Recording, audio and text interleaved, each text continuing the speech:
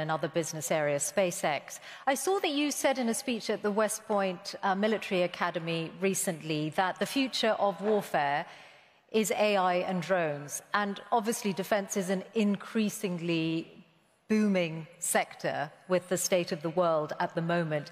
Do you see SpaceX moving into weaponized drones?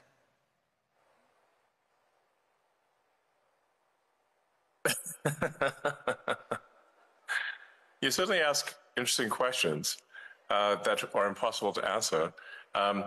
SpaceX is it's the space launch leader. So SpaceX doesn't do drones. SpaceX builds rockets, satellites, and internet terminals. So SpaceX has a very dominant position in space launch. So of the mass launch to orbit this year, SpaceX will probably do 90%,